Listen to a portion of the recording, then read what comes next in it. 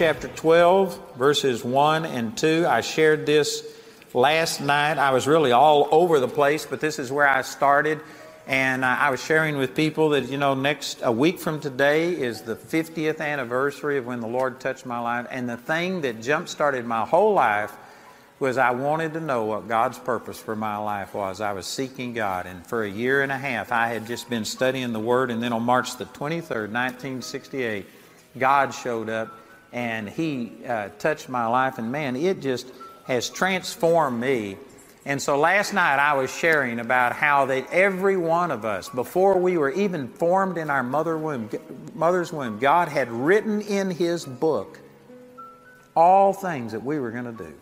That's not to say that He makes us do that, but He had a plan for our life. You have total choice about whether you follow that plan or not. But God has a plan for you, and one of the reasons that people struggle the way they do is because they're doing their own thing and trying to get God to bless it instead of finding out what God has called you and anointed you to do. So we spent a lot of time about that last night, and we had, I didn't count them, but we had hundreds of people stand and say that they had no assurance that they were doing what God called them to do. They were just going through life hoping that they were doing the right things. And I can tell you, you are not going to accidentally fulfill God's will.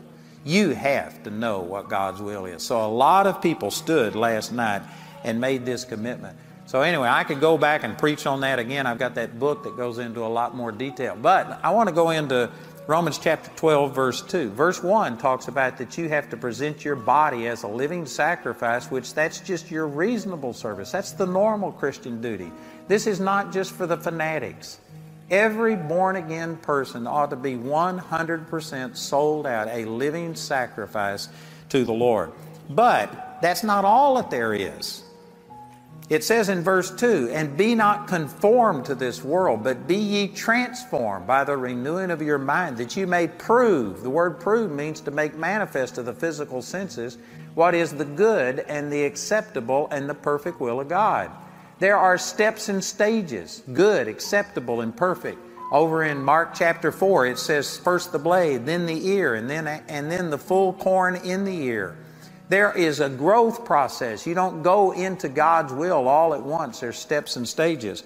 But here's what I want to point out. It says that you have to be transformed by the renewing of your mind. And the word transform there is the Greek word metamorpho, and it's a word we get metamorphosis from, where a caterpillar spins a cocoon and then comes out a butterfly. If you want to change from a worm, a caterpillar, to a butterfly, if you want transformation, it comes by the renewing of your mind. Man, this is huge. This is huge, what I'm saying right here. And again, I could spend weeks. Matter of fact, I've got probably dozens or hundreds of scriptures that deal with this area about the renewing of your mind. But people are praying for God's will to come to pass in their life. They're praying for healing. They're praying for prosperity, deliverance. They're praying for all of these things, but they aren't taking the Word of God and changing the way they think. Proverbs 23:7 says, "As a man thinks in his heart, so is he." Your life is going the direction of your dominant thought. And there's a lot of people that don't like that statement because you say, "Oh no, I didn't do this. It was done to me." Well, I admit we've got an enemy that attacks us, but whether it sticks, whether Satan wins or not, is dependent upon the way you think. You can overcome if you renew your mind and find your power and authority. I had 2 or 3 people that I prayed with this morning who were telling me the problems that they had, and I just asked them, I said, "Why did you let this happen?" And they just look at me like, "I didn't let this happen. It came upon me. I didn't have anything to do with it." No, everything that's happening in your life, you let it happen. That usually goes over about like that. Most people want, "No, I didn't do this. You don't understand. I was abused." And I admit that Satan can come and attack you, but whether it changes you, whether it makes you a victim, is dependent upon the way you think. You have authority over the devil. You have authority over sickness. You have authority over disease. And you may not have sat there and thought, "All right, I want cancer. All right, I want multiple sclerosis." You may not have thought that, but you thought that I'm only human. But God, cancer is incurable. Oh, I hope I don't get it. You know what? Your thinking has allowed cancer to come upon you because you haven't taken your authority and power. And I know that by saying this, there's a lot of people right in this room that say, well, you don't have that kind of authority and power. Well, that's the reason that you're susceptible to stuff. It's because you don't understand your authority and power and you don't use it. I'm telling you, brothers and sisters, Satan can come knock on the door, but whether he gets in is dependent upon how you're thinking. You have authority over this. You do not have to be sick. You don't have to be poor. You don't have to be bitter. You don't have to be depressed. Do you remember the shooting in Parkland, Florida on Valentine's Day where the guy came in and shot up the place? Well, the coach that shielded one of the kids and got killed in the process, but he covered up one of the kids to protect them. It turns out that he and his wife were partners of ours. And she called me this last Tuesday. And I was talking to Melissa, Aaron Fee's wife. And anyway, I asked her how she's doing, and she was just, oh, I'm wonderful. Man, I'm praising God. She was just praising the Lord. She was shouting the victory. She says, my husband was a hero. And she was celebrating what he did. And one of the reasons she called me is because all of her friends are telling her, you're crazy. You should be falling apart. You should be grieving. You should be brokenhearted. And she misses her husband. I'm not saying that she's joyful about the situation, but she is drawing on the power of God and winning victoriously. And there's a lot of people that just, well, you can't do that. That's the reason you fall apart like a $2 suitcase. Is because you don't believe that. You believe you're only human. You believe that you can't walk supernaturally. And I'm telling you, brothers and sisters, you've got to renew your mind. And it's dangerous if you make a commitment that, God, I want to be a living sacrifice, and if you don't have your mind renewed, you are dangerous. Satan is going to destroy you. I've got some people that I led into the baptism of the Holy Spirit when I was in the Baptist church, and these people were awesome people, but they believed in this sovereignty of God. But they had committed themselves that, God, I'll do anything, I'll go anywhere. They loved God with all of their heart, but they had this doctrine that God controls everything. So if anything bad happened, they just embraced it as this must be God's will. It wouldn't have happened if He didn't allow it. And I saw it literally kill this man. I mean, he embraced sickness thinking it was God's will. I couldn't have had this if it wasn't God's will. And so there's 2 points, 2 sides to this. It's like walking, or it's like a railroad track. If you only had one rail for that thing to run on, I can guarantee you it's going to wreck. You got to have 2 rails. You got to have 2 feet to be able to walk. You got to be a living sacrifice, but at the same time, you have to renew your mind to the truths of God, or Satan will eat your lunch and pop the bag. When I got turned on to the Lord, there was a whole group of young people in our church that I influenced, and many of the people in that group made an absolute commitment of their life to the Lord. And I mean, we were willing to go anywhere, do anything. As a matter of fact, I've told this before, but when I made that commitment on March the 23rd, 1968, one of the very first things God told me to do was to quit school, which I was in college, and I had a student deferment as long as I stayed in school. I had money coming to me, and I had the acceptance of people. But God told me to quit university, and when I did, I got a draft notice, and I went to Vietnam. And I mean, it could have killed me, but I was willing to do whatever because I was following God to the best of my ability, and if it meant me getting killed in Vietnam, that was fine with me. And I know that there's some people that think, man, you're just saying that, but I meant it. And I proved it by my actions. And I was willing to do anything. And all of these young people that I influenced, they made that same decision.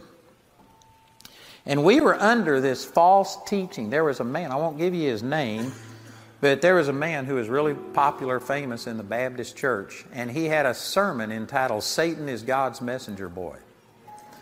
And if you have a problem, it's like Satan may be the one tempting you, but he's like a dog on a leash. And God, he can only go as far as God will let him go. So if Satan is bothering you, it's because God let him do this to you. God is trying to work something redemptive in your life. So every negative thing that happens to you is God. God is responsible, and that is absolutely wrong. But that's what I was under. And long story. But anyway, I went and heard this man, and I got his reel-to-reel tapes. This is back before cassette tapes had come out. I got reel-to-reel tapes, and I brought them back, and I played them for this girl that I was dating. And anyway, on this tape, he gave an example about a young guy who was wanting to witness for the Lord, but he was introverted, he was shy. And so he just simply prayed and said, God, give me some kind of a cancer, so that I could show people I'm not afraid of death, and that I could glorify you by me seeking you still, even through these things. Now see, that's wrong, but this is a person who loved God to the point that they were willing to sacrifice their life. This is a person who had made themselves a living sacrifice. That part was good, but it was wrong to think that God is the source of this stuff. The Bible says every good and every perfect gift comes down from above. James chapter 1. So he was wrong in his theology, but he was right in his heart that he was committed to the Lord. So anyway, he prayed this prayer. The next day, he came down with leukemia, and he died of leukemia. He was a football player, and at his funeral, 4 people got born again. And this guy was using this as an example of how God gave him leukemia and did this to teach him something and to glorify himself. I brought that back and gave it to this girl. And because she had made that same commitment, she wanted to be a living sacrifice, she prayed that same prayer. And she asked God to give her cancer. The next day, she passed out. They rushed her to the hospital, and she had acute leukemia. And she came down with leukemia. And anyway, I was in Vietnam when she died. We were just dating, but anyway, her parents said that we were engaged, and they got me to come back through the Red Cross, and I was with her when she died, and she hemorrhaged and strangled to death on her own blood. And guess what? At her funeral, 4 people got born again. You know what? She was willing to give her life for the Lord, but that wasn't God. And if you don't renew your mind and understand what the Word of God teaches, just saying, oh God, I love you and I'm willing to do anything is dangerous. Satan will take advantage of it. He'll destroy you. I've seen it happen. I've seen people die from this. And you know, before I got my mind renewed in this area, when I got back from Vietnam, Jamie was one of this girl's best friends. And anyway, Jamie and I eventually got married. And the week before we were getting married, we had to go get a physical. You know, I was telling somebody this, and I don't guess they do this nowadays, but you had to get a physical back in those days to get a marriage license. And so I went to get a physical, and it turned out I had, yellow jaundice. And it's not life-threatening if you lay flat of your back for 6 weeks. I was supposed to get married the next week. I was pouring concrete for a living, and there was no way that I was going to lay flat on my back for 6 weeks. And they said, if you don't, you could go into a coma, and it could actually cause death if you just keep doing it. It's bed rest was the only way that you could deal with it. And I said, I'm not going to do it. And there's a lot of things. I'm trying to hurry up and share all this, but I had 3 dreams. And in these 3 dreams, it was 2 dreams, Satan had come to me, and he was killing me in these dreams. And it was a terrible dream, and I'd wake up and think, well, it's only a dream. I remember going in the bathroom, and I dreamed that somebody was just jamming their fist into my face and beating me up and killing me. And when I went into the bathroom, I had blood all over me. It was a demonic attack. And I had rejected these dreams and said, this is not God. And I had rebuked them because they were just so negative. Well, I was 200 miles or at least 150 miles away from where I lived. I went into a Dairy Queen, and a woman from Houston, Texas, which was about 400 miles away from where I lived, was in the Dairy Queen. And she just walked up to me and she says, God speaks once, yea, twice, in visions of the night, in dreams, when deep sleep falleth on people. Quotation from the book of Job. She'd never seen me, I've never seen her, and she just walked up and she says, those dreams were from God that you've been rebuking. And man, all the hair on the back of my neck stood up. And then this man who preached that message, Satan is God's messenger boy, came to our church. And then I found out that I had yellow jaundice, and if I didn't lay down for 6 weeks, I could go into a coma and it could kill me. And this man started prophesying that God is going to make a human vegetable out of you. You are going to go into a coma for 8 years. And he was prophesying all of this gloom and doom over me. And you know what? Jamie and I were sitting there. We went out to eat with this guy and the pastor and about 12 people from the church. And we were all sitting at this big table. And he was just prophesying how God was going to do these things. And he was going to break me and do all of this. And because I had made this decision that, God, I'll do anything. I'll be whatever. I'm a sacrifice. You know what? A sacrifice doesn't have the ability to choose. I was willing to have God do whatever. And because I was a living sacrifice, I was sitting here accepting this man's prophecy over me. And then the dreams and all of the supernatural things that happened, I was that close to being totally destroyed by this. And I was just sitting there, and he was saying all of these things, and Jamie and I were just sitting there crying. If this is God's will, it's all right. But the devil, man, he just, if he had stopped right there, you'd have never heard of me. I'd have been dead. But man, he just kept pushing and kept pushing and kept pushing. And this guy finally says, the worst part about it all, he had 7 incurable diseases in his body at one time. They actually ran an EKG on him and sent it to the lab, and the lab said, you ran an EKG on a corpse. And yet he was standing up and preaching an hour and a half at night. And he was saying it was God that did all of this stuff to him. If he would have just stopped right there, he'd have had me. But then he kept saying, and he says, the worst part about it all is for 8 years, God won't let me study the Bible. He's put me on a fast from Scripture. And I can't study Scripture. He wants me to just know Him without knowing the Word. Now, I didn't know much. I was willing to become a human vegetable. I was willing to be all of this. But man, I knew that your word, I meditate in it day and night. And when he said that, it's like the scales fell from my eyes. And I stood up in front of him and the pastor and everybody, and I said, that's the devil. I rebuked this. I renounced all of those things. And we got up and walked out of that church and never went back. And we got a lot of flack for it. But man, I didn't know much. But see, it was the renewing of my mind. I knew. I had tasted of the Word of God. I knew that God would never tell anybody not to study the Bible.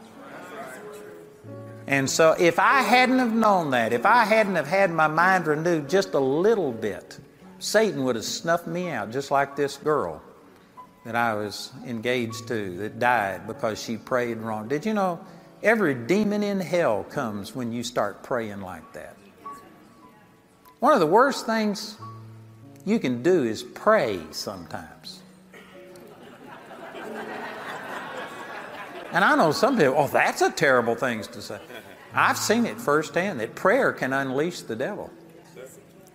Satan will take advantage of your prayers. There is a right and a wrong way to pray. I've got a book out there entitled A Better Way to Pray. Matter of fact, the very first thing that Jesus said when He taught on prayer in Matthew chapter 6, He says, don't be like the hypocrites because they love to pray.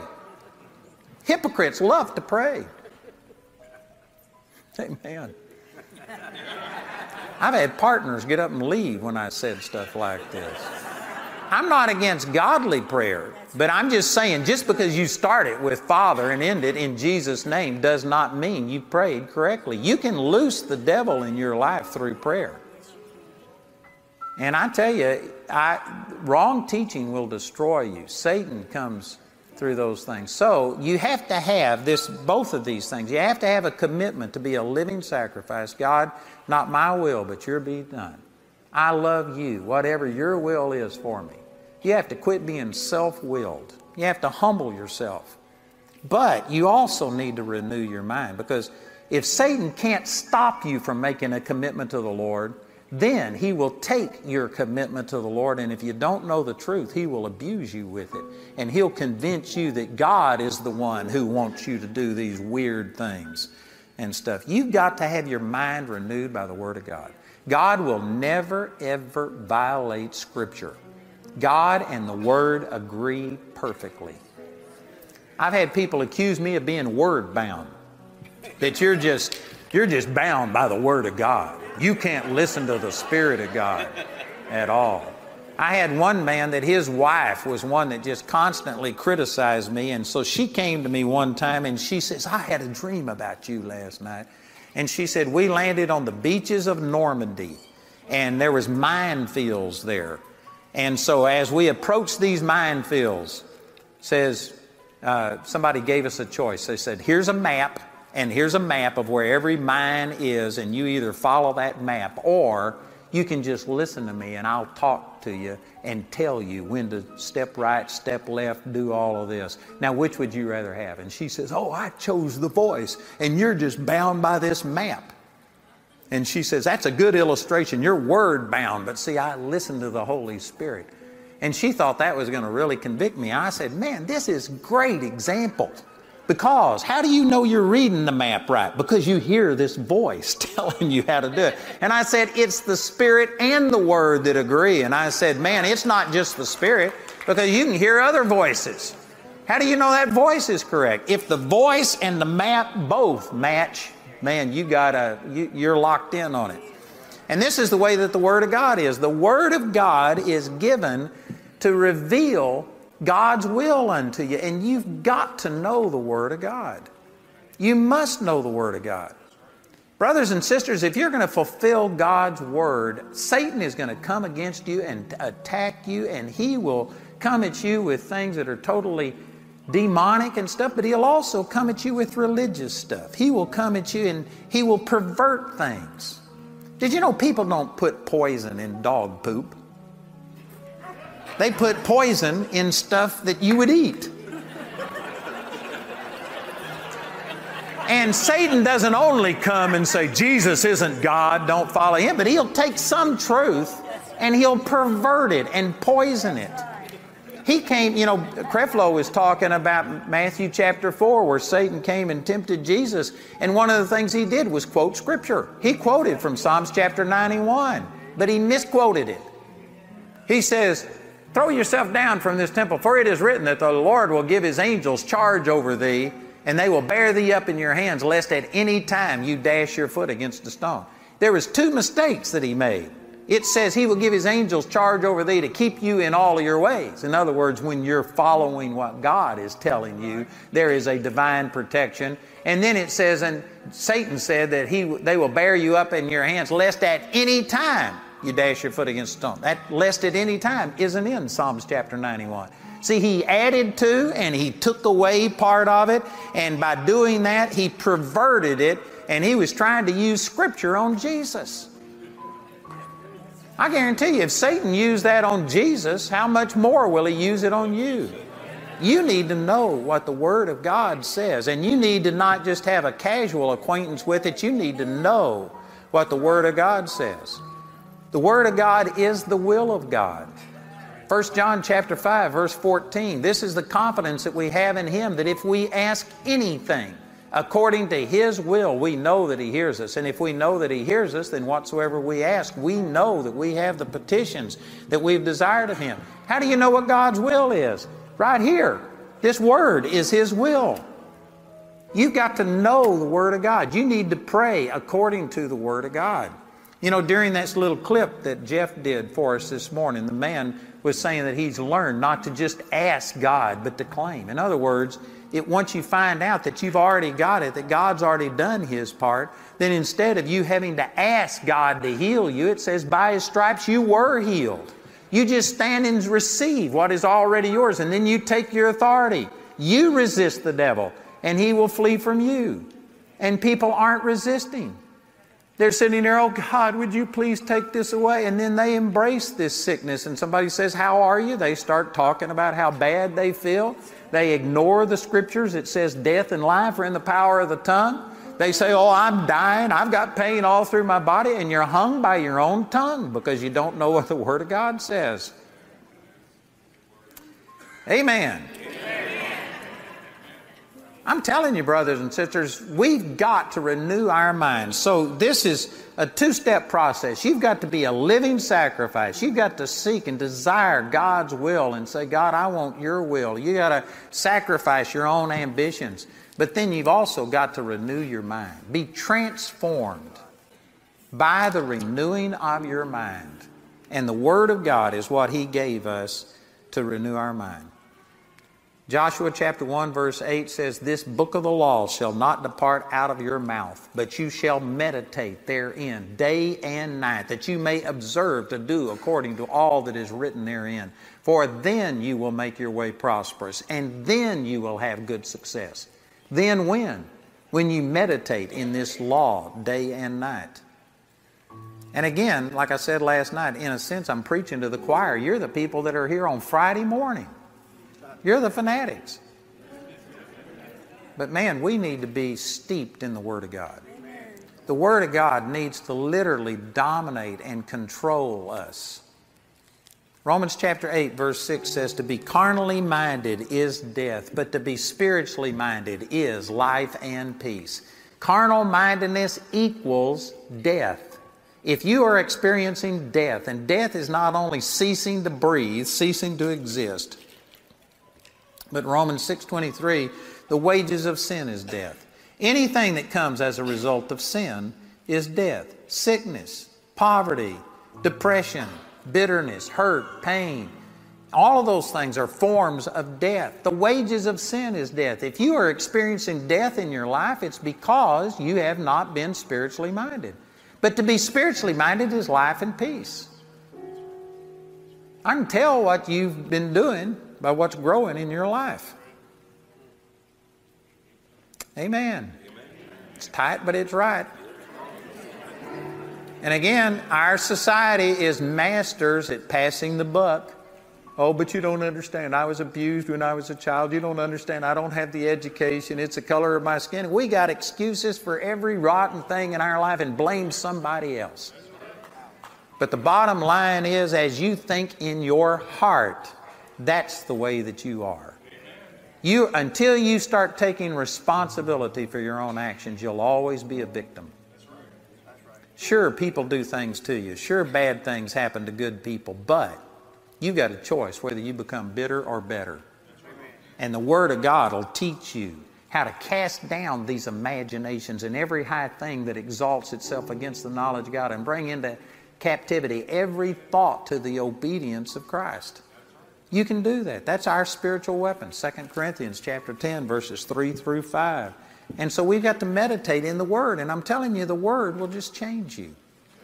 Let me share this with you out of Mark chapter 4. If you've watched my television programs this last week, I was talking about some of this. But in Mark chapter 4 and in verse 26, Jesus gave a parable, and He was talking about the Word of God and how it works. And He said in Mark 4:26, so is the kingdom of God as if a man should cast seed into the ground. Before I get into this parable, let me just share with you that the Lord used a natural law, a natural system that He created. This is important because if He would have used some man-made system, well then man-made things can be circumvented. They can be cheated. You can use a shortcut, like in school.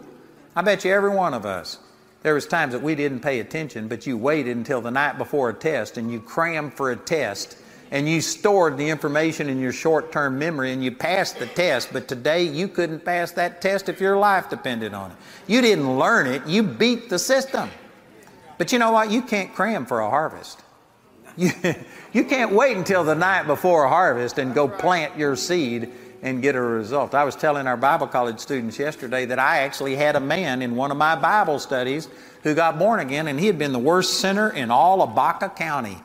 And when he got born again, he got on the full gospel circuit, went to preaching and stuff, and he didn't have time to plant his seed because he was too busy for the Lord. So he just assumed that God would give him a supernatural harvest, and he went out, and the week before wheat harvest, he borrowed $500,000 worth of wheat and planted, I forget, 2 or 3 sections of land, 640 acres per section. And he planted all of this wheat seed, and when it didn't come up, and he had no harvest, and he had to pay $500,000 for the seed that he had just planted, he came to me and he was mad at God. Why did God let this happen? I was out preaching the gospel. Why didn't my wheat come up? And I said, because you planted it 1 week before wheat harvest. It doesn't work. There's laws that govern it. You have to obey it. And that's one of the reasons that God used this example of a seed, because there is seed time and then harvest. And most people aren't willing to do this. They just want to come up here and have the minister, the man of God, pray over you and wave your hand over you, and you're going to get healed supernaturally. But you don't want to take time and plant the Word of God and renew your mind. When the Bible says, Proverbs chapter 4, that the Word is health unto all of your flesh and life unto those that find it. If you'd take the seed of God's Word and put it in your heart and give it time, it would supernaturally produce. So he says in verse 27, and he should sleep and rise night and day, and the seed should spring and grow up, he knoweth not how. Man, that's one of my favorite statements right there. Because when the Lord told me to quit school, everybody told me God will never use you unless you go to seminary, and you learn and all this stuff. And God can't use you. And man, I depended on this. God, I may not be the sharpest knife in the drawer. I don't know how it works. But I know that if I put this word in my heart, it's going to work. You don't have to understand the whole thing. And in verse 28 it says, for the earth bringeth forth fruit of herself. First the blade, then the ear, after that the full corn in the ear. Do you know that this says that the earth brings forth fruit of herself? This phrase, of herself, is the Greek word automatos, and it's the word we get automatic from, or automatically. Did you know that this is just automatic? It works every time. You take a seed and you put it in ground, and if the ground is the right temperature and if it's got moisture, there is just a miracle that takes place between this seed and this ground. They've actually taken seeds that were in the Pharaoh's tombs for 4,000 years and nothing has happened, and they've planted them and boom, they grow. It's miraculous. And it just happens automatically. The ground is our heart. And notice here, it didn't say that the seed brings forth. It says the ground brings forth. This is something it just dawned on me about a year ago. That, we'll sit there and say, this little acorn, did you know that there's a huge oak tree in this acorn? That's not true. The acorn has something in it that God created, but it activates the ground. It's the ground that produces the oak tree. It's the ground. It's the earth that brings forth fruit. God created dirt with supernatural stuff in it. I've had a person tell me, you are as plain as dirt. Now I take that as a great compliment. Amen. Because dirt is awesome. If you go back to the book of Genesis, God created, there's 3 different words used for creation in Genesis 1 and 2. One means to create from nothing. That's Genesis 1:1. In the beginning, God created from nothing the heavens and the earth. But then there's another Hebrew word that's used, and it means to create from something that already exists, to form. And then there's a third word that means to build. When it says that He created Eve, He took that rib and created her. That word means to build. So did you know technically when you say that woman is really built, that's a very scriptural term. It may not be used in the right way, but it is scriptural, amen. But my point is, He created everything from nothing. He created dirt. And then from the dirt, it says, out of the ground, He formed every beast of the field. Did you know God did not create them individually? He had them in dirt. In dirt was elephants and tigers and lions, and every animal was in the dirt. And our body, He created our body out of dirt. He didn't create it from nothing. It was already in the dirt. Everything that's in the human body came from dirt, and when you die, this body goes back to dirt.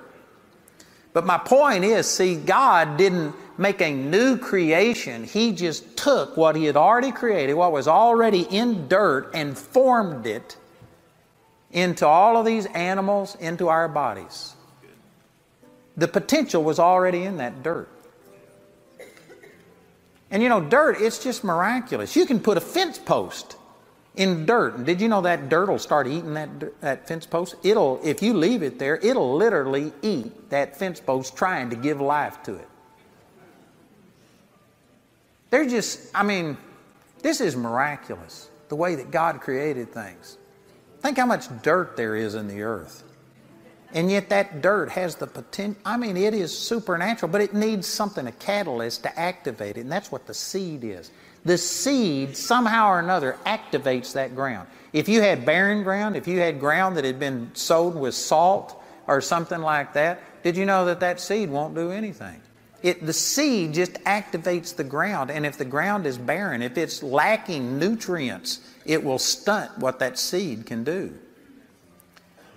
So the seed is the Word of God. The ground is your heart. And brothers and sisters, in your born-again spirit, God has already placed everything that you will ever need. You've got it all. You are complete in Him. Colossians chapter 2, verse 9 and 10. You are already complete. The average Christian is praying and asking God to do something, when the truth is, when you got born again, God put everything within you. All you need is a seed to draw that out. And that's what the Word of God is. If you would renew your mind by the Word of God, be transformed through the renewing of your mind, you would prove the good, the acceptable, and the perfect will of God. The Word of God is just essential.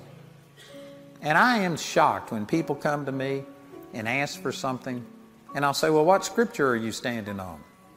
And most of the time they don't have a clue. Or they'll say something like, well, doesn't the Bible say somewhere that by His stripes we were healed?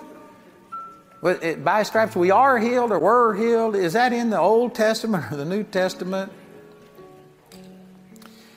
You know, that's like a woman wanting to get pregnant and she just goes stands next to a man and thinks that'll do it.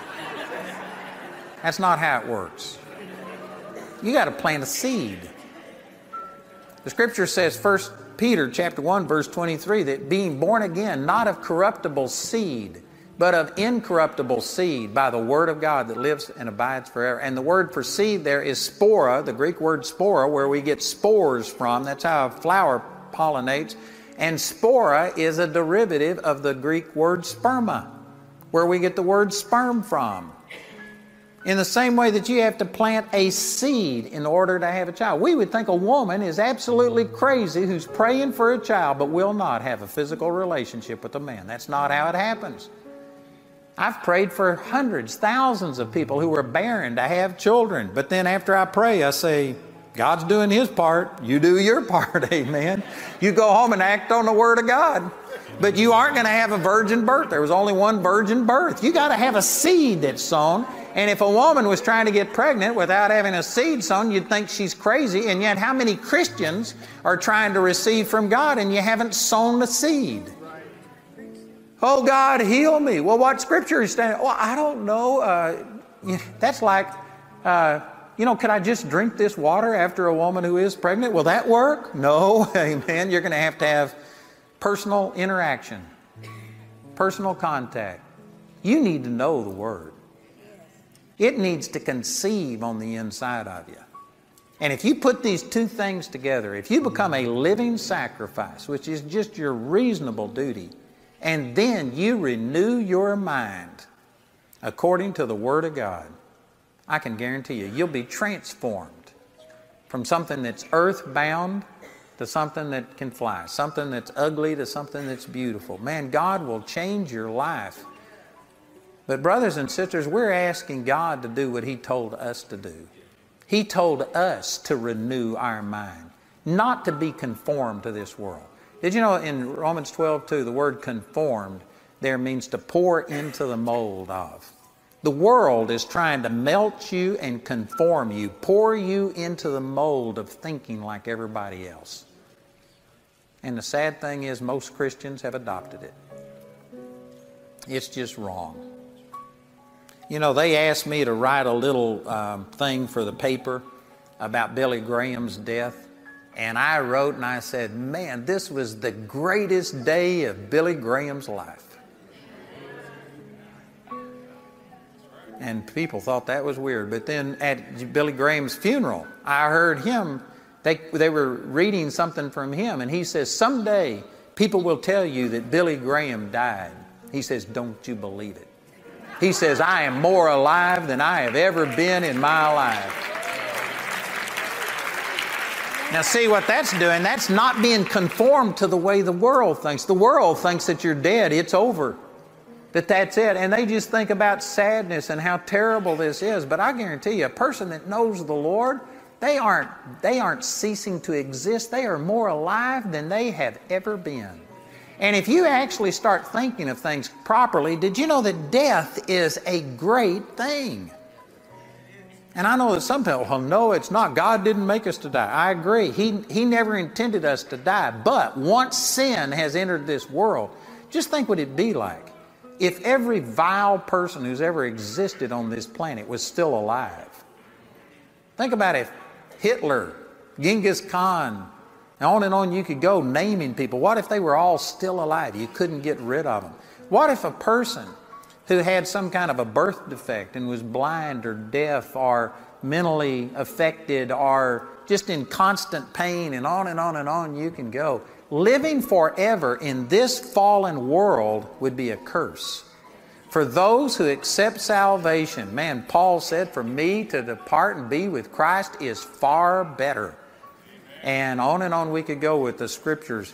For those who know the Lord, we should think differently. We shouldn't be conformed to the way that the world thinks. We shouldn't fear death. We ought to actually look at it as this is going to be the best day of my life. The best part of living is dying. Because I'm going to go to be with the Lord, and everything I've wanted and prayed for and sought is going to become a reality. I do not fear death. Now, I'm not submitting to it because I've got a job to do. But I guarantee you, I am not afraid of death.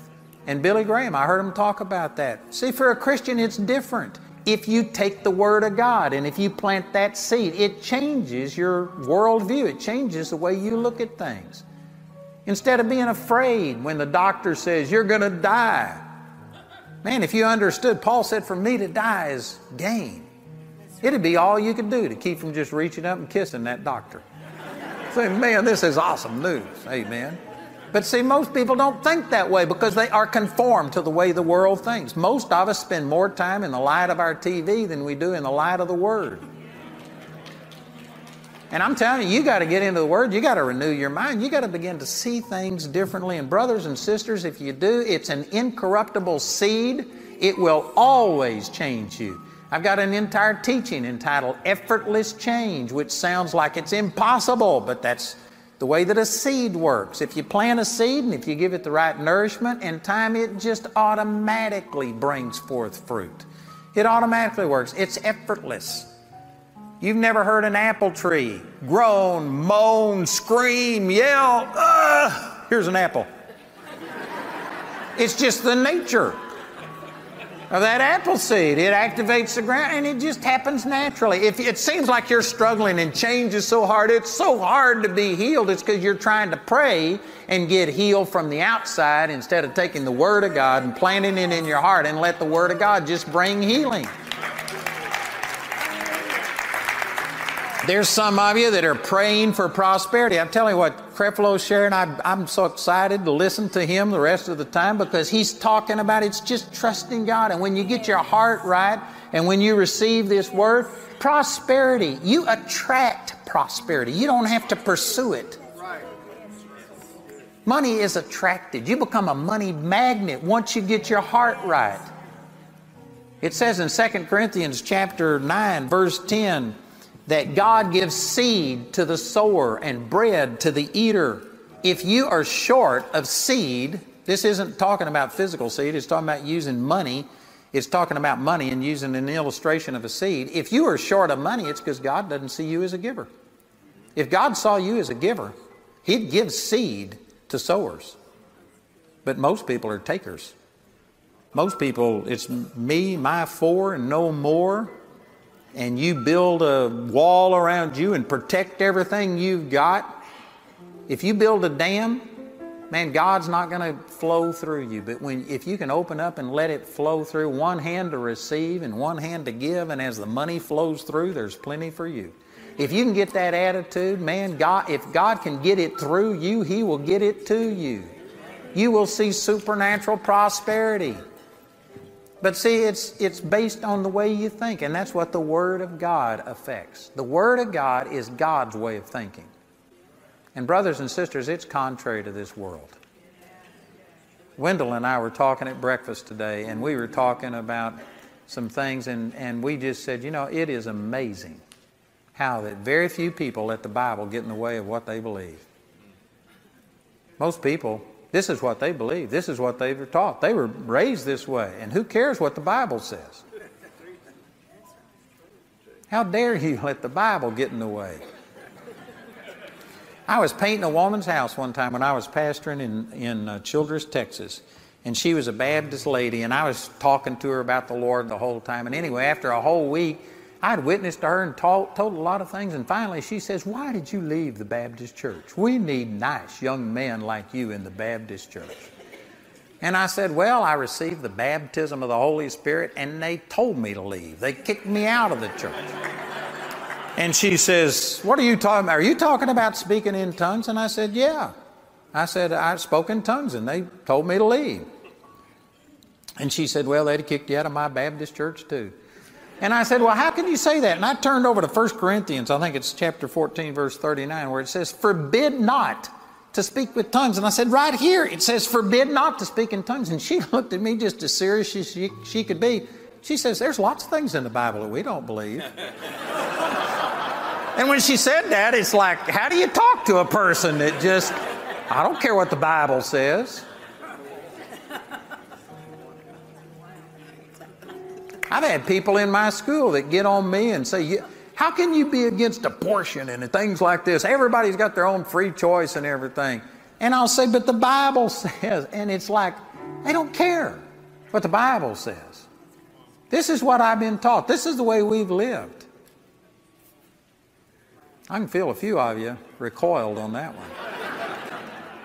But I'm telling you, you need to be transformed by the renewing of your mind. You need to get to where it doesn't matter what your family has said, what they've done for generations. What does the Word of God say? If you will make a commitment of your life to the Lord and then say, "Father, I'm going to renew my mind, and whatever your Word says, I'll be dominated by the Word. I'll be controlled by the Word." You put those two things into motion, and here's the way the Lord said it to me back in 1968. He says, if you make yourself a living sacrifice, and then if you renew your mind by the Word of God, you would have to backslide on me to keep from proving the good, acceptable, and perfect will of God. It totally changed the direction of my life. I had been praying, "Oh God, use me. God, use me." And finally the Lord spoke to me and said, "The reason I'm not using you is because you aren't usable." He says, "Quit praying that I'll use you. Make yourself usable by being a living sacrifice and renew your mind." He told me, just stick your nose in the Word, and the Word will teach you. It'll do everything that you need done. And I'm telling you, there's people that it's just like, "Oh God, how do I get from where I am to where I'm supposed to be?" You become a living sacrifice and you renew your mind according to the Word. You give it time. You sleep and rise night and day, and the Word will just automatically make this ground, your heart, just bring forth. It will draw out of you the awesome things that God has put in you. It's automatic. But you have to start the process. That seed is powerful, but it has to be planted in the ground, and you have to leave it there. You can't plant the seed in the ground and dig it up and see if anything's happened and then replant it. You got to leave it there. You can't just seek the Lord for one weekend right here and, man, I'm going to get into the Word, and then when you go back, you just get as carnal as you can be and start thinking the way you were thinking before. You got to abide there. It says the just live by faith. They don't vacation there. It's not a weekend retreat. You live there. This is where you dwell. You live by it. If the Word says it, just do it. Amen. Man, what I'm saying is so simple, you got to have somebody to help you to misunderstand it. But we've had a lot of help misunderstanding this, and I'm just encouraging you that, man, I believe that this weekend, what I'm sharing, what Creflo is sharing, I believe God brought you here to renew your mind. And even though this can make an impact on you, this is not going to change you the rest of your life unless you take this and just amplify, build upon it, use this as a foundation. You've got to get into the Word on your own. You've got to get to where you can feed yourself. You know, you can come here and we can spoon feed you and help you and get you started, but ultimately you got to feed yourself. And somebody's saying, well, I just don't understand the Bible. Man, the Holy Spirit is sent to instruct you. It says that He will teach you all things, bring all things to your remembrance, lead you into all truth, whatsoever I've spoken unto you. John 14:26. The Holy Spirit will reveal the Word. He's the one that wrote it. It's not written to your brain. It's written to your heart. And if you would get before God and just say, oh God, help me, speak to me. And get rid of your religious ideas and tradition. Open your heart up. You know, I used to have a thing where I read through, and I had to read the Bible 2 or 3 times a year from start to end. Now, let me say that when you're first getting started, that's good to do because you can't meditate on things that you don't know. So you've got to put the information in there. But ultimately, it's not about the volume of Scripture that you read. It's about how much you get out of what you're reading. And I remember one time that I was starting to read and I said, oh God, I ask you to speak to me through the Word. And then I started reading, and by the second verse, God was showing me some things that I hadn't seen before. But I just shut those thoughts down thinking, man, I've got 2 more chapters to read. And I started reading, and I was going on, and the Lord spoke to me, and He says, what are you doing? I said, I'm reading the Word. And He says, why are you doing it? So that you can speak to me. And then He didn't say anything. And I got to thinking, He was speaking to me. And I said, God, don't talk to me now. I'm reading the Bible. I've got 2 more chapters to go. Man, if you know, it's great to read 5 chapters a day or whatever, but if God speaks to you on the first verse, just stop and let God speak to you. The purpose of the Word is to receive from God. Amen? Hallelujah. Father, we just thank you. We receive the Word of God. Father, thank you for giving us the Bible. Thank you for the people who've died and put their life on the line to translate the Bible when it wasn't popular.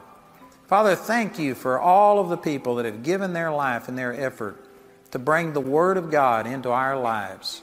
And Father, we just make a decision to receive this Word, to receive with meekness the engrafted Word which is able to save our souls. Father, we receive this and we believe that our heart will just bring forth fruit automatically. That the Word of God will, that the Word of God will, that the Word of God will, that the Word of God will, that the Word of God will, that the Word of God will.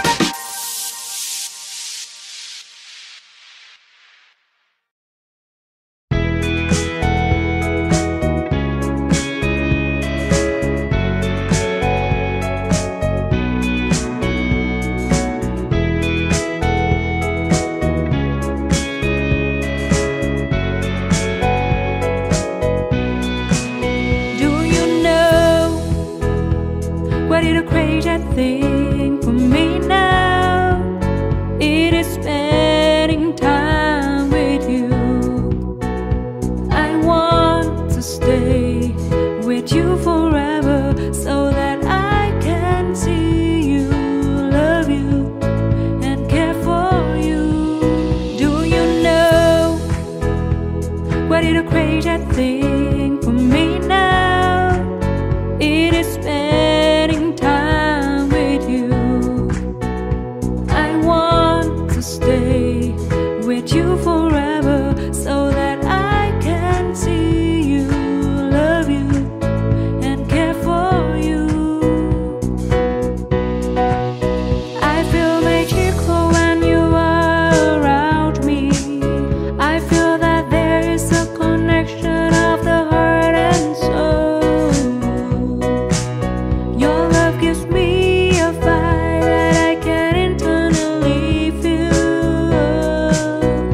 Baby, say yes, you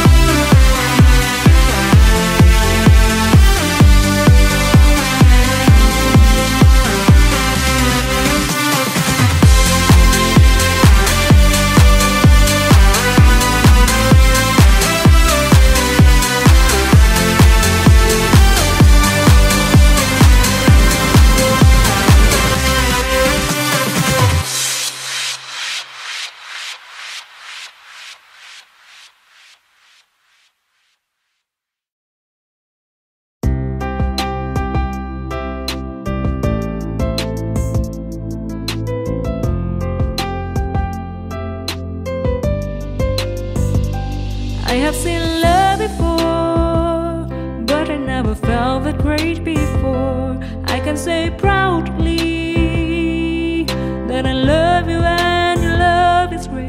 You are such an amazing man.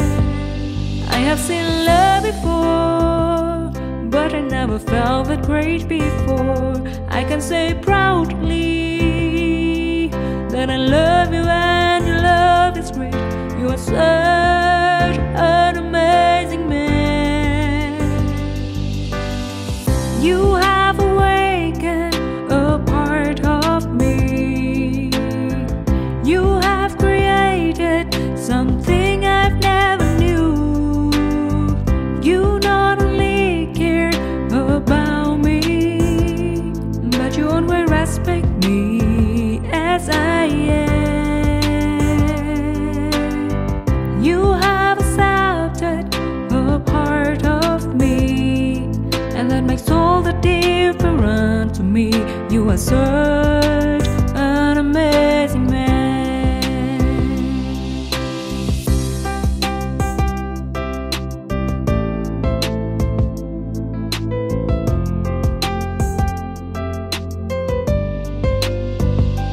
I have seen love before, but I never felt that great before. I can say proudly that I love you and your love is great. You are such an amazing man.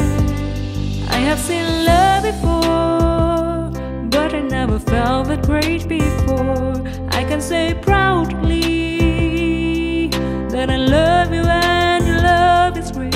You are such an amazing man.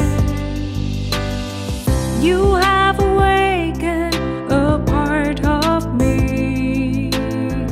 You have created something I've never knew.